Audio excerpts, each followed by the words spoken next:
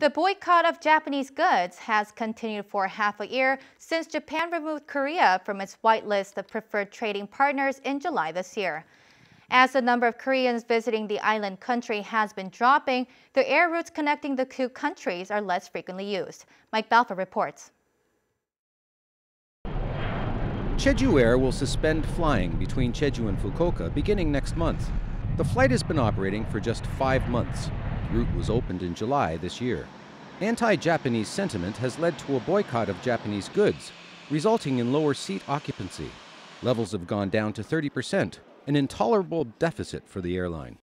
The air routes between the two countries have been less frequently used since Japan's export restriction to Korea. The number of passengers in November dropped 50% compared with the same period last year. The number of flights connecting Jeju and the island country are shrinking. Only 3 routes are currently in service. Flights between Jeju and Fukuoka will be suspended next year. Then the island will have only 2 routes servicing Japan. Furthermore, airlines have cut the number of flights on the 2 routes. If relations between Korea and Japan don't improve and the seat occupancy rate continues to drop, further reduction of flights is expected. The continuing anti-Japanese boycott is dramatically affecting business between Korea and the island country.